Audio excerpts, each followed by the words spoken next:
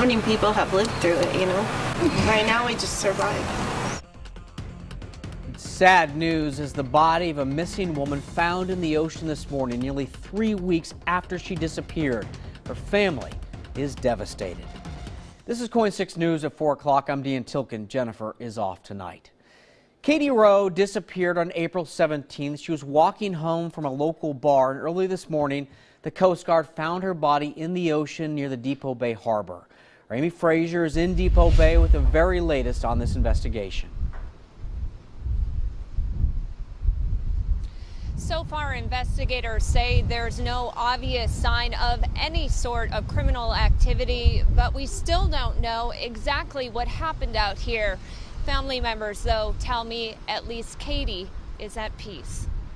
We're thankful to the Lincoln County Police Department for all their efforts, and the community has been amazing.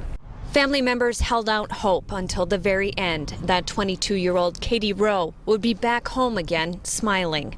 The community, friends, and family are now mourning her death. Everyone in the community knows Katy, besides her close peers and her friends.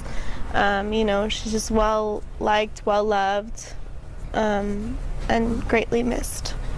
At about 6 a.m., the Coast Guard located Katy's body in the ocean just outside the Depoe Bay harbor. Investigators say it appears she had been in the water since she went missing April 17th. She was last seen early that morning, leaving the Wingwall restaurant. Katy was planning to walk home, but never made it. At this point, investigators say there are no obvious signs of any foul play. As devastating a news as it is, it's also, I think, good for the community to know that there probably wasn't foul play. An autopsy will be done to try and find out more. We're happy she's found. I mean, glad to have some closure, hoping for some answers, you know. Yeah, it's been a long 2 weeks.